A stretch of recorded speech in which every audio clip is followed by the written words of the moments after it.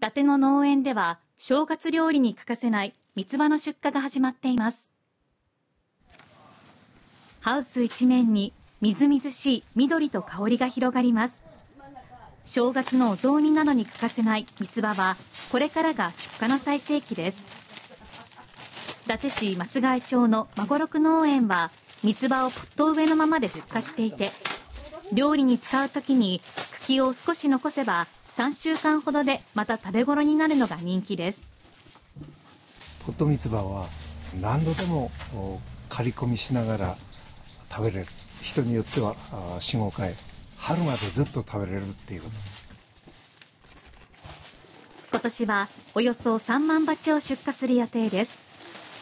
ポットミツバの出荷は28日まで続き、道内各地で販売されます。